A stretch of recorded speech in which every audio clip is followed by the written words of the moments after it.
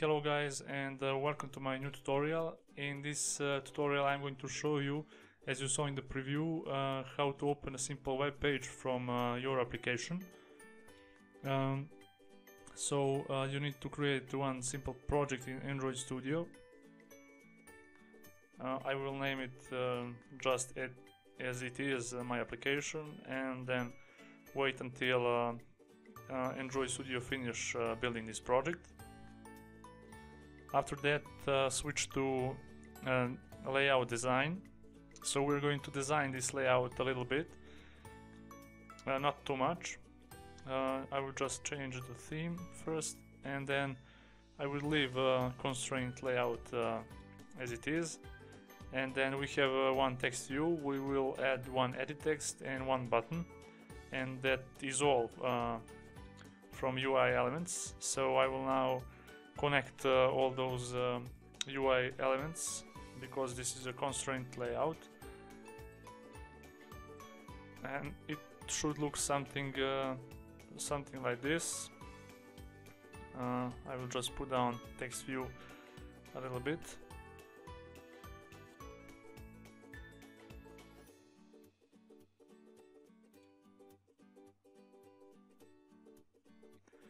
And it's pretty much good. So we're going to change the text view text to enter website URL, and then we're going to change the text size and the text color. On the edit text we're going to delete text and add a hint. The hint will be example.com website, and our button will be renamed to Go, and of course text size of button text. And we're going to add one more on-click method, button click, and we are going to implement this on-click method in our main activity. So just add view as a parameter, and we can start building our application.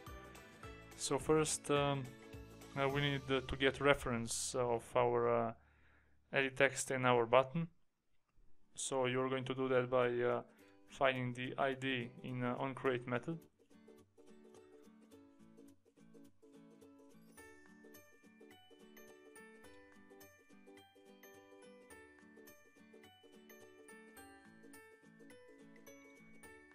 So now in our button click method we are going to initialize the URI class, and we're going to parse the text from our edit text and convert it to a string.